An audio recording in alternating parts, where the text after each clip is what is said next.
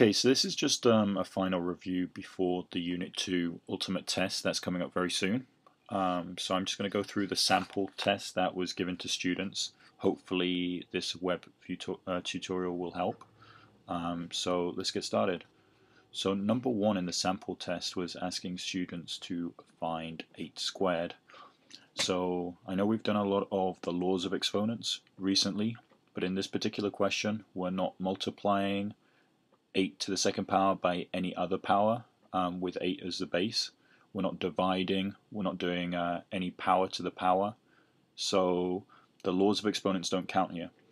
But we need to know how to use exponents in this case. So this is going back to some of the early learning of exponents that we have. So 8 squared, we should know now that this is going to equal 8 times itself 2 times. So 8 times 8 is 64. So that was the first question. So hopefully you got that one correct. Starting off nice and easy.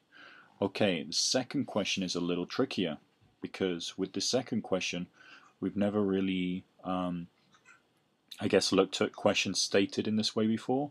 So for number 2 it's an inequality and it says x plus 7 is less than or equal to 10. So you know, we're used to equations and we're used to this having an equal sign right there, but this time it has an inequality. So we're given a few options A, B, C, D, and the question states which value makes this inequality true. Is it A, x is equal, oops, let me go back a little, x is equal to 16? Is it B, that x is equal to 4? Is it C, x is equal to 17?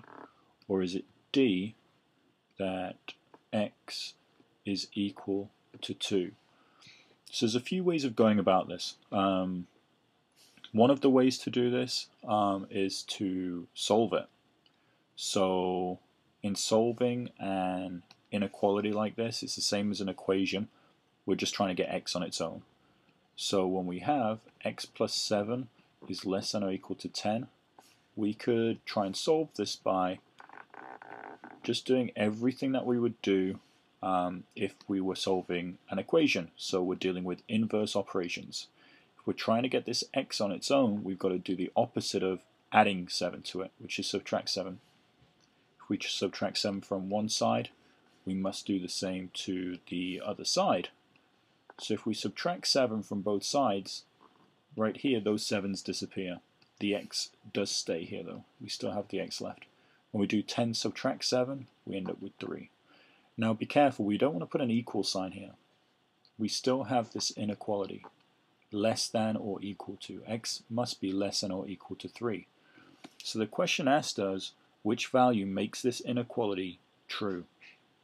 So if x was 16, you've got to think, is 16 less than or equal to 3? Well, 16 is not less than 3, it's not equal to 3, so it can't be A. The next one, B, 4. If x was 4, if we took the 4 and substituted it here, is 4 less than or equal to 3? Well, it's not. 4 is more than 3. It's not less than, it's not equal to, so this one also doesn't work. For C, x equals 17. Well, if we substitute 17 here, does that make a true statement? 17 is less than or equal to 3. Well, it's not less than 3, and it's definitely not equal to 3. So it's not 17. So we've already cancelled out the first 3 options. So we know it's probably D. Let's just substitute it and check though. We take our 2, we plug it in. So 2 is less than or equal to 3.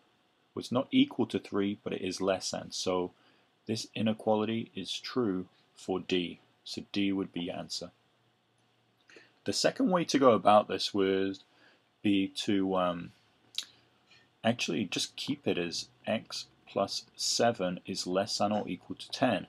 And instead of substituting your number in and then seeing if it's less than or equal to the 3, we would, for example, take our 4, we'd substitute it in here, and so we'd have 4 plus 7, which is 11, is less than or equal to 10.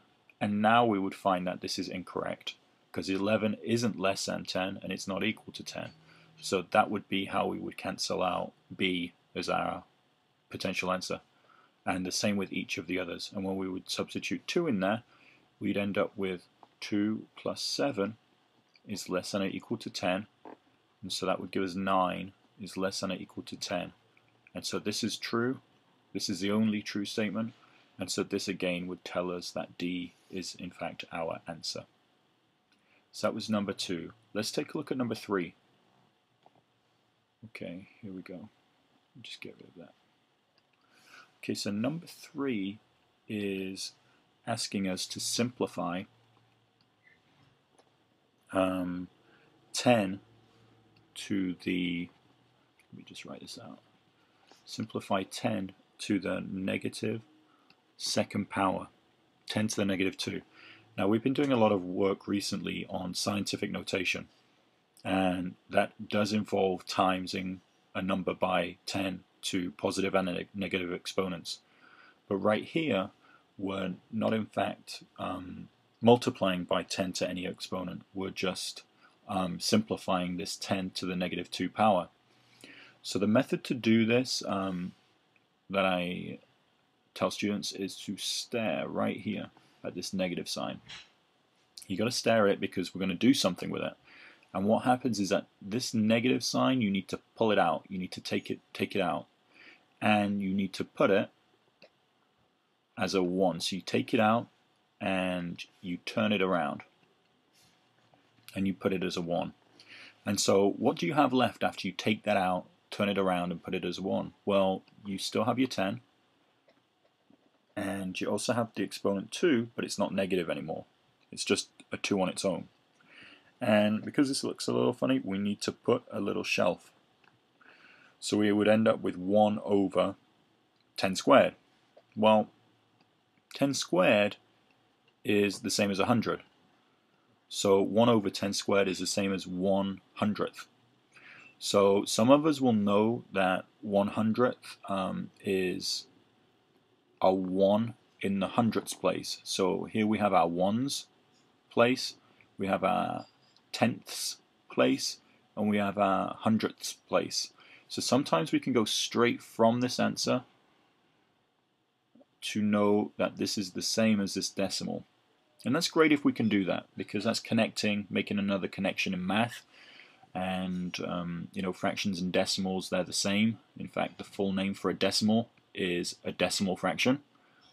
So it's important that we understand the connection between these.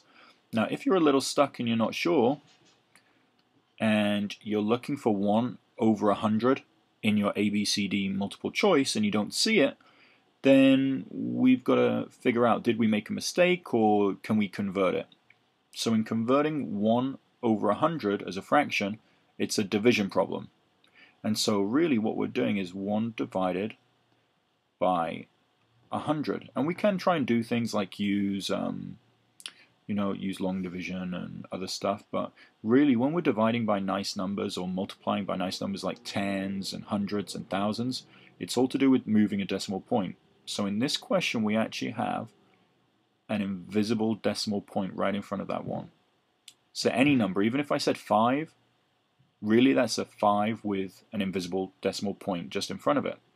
So because we're dividing in this case 1 by 100, and 100 has 2 zeros, what we need to do is we need to move the decimal point 2 places because of the 2 zeros, and because there's a division sign, this is how we know that we are moving it to the left, because we're making the number smaller. So we had the 1 and we moved the decimal 2 places over. And so the next thing that we need to do is put a 0 where the scoop was. So our answer is 0.01, and often we like to put a 0 in front, so 0.01. So this would be our final answer for this question, and it is one of the options in our multiple choices, D. Okay, so that was 3 that we just did. So let's take a look at number 4.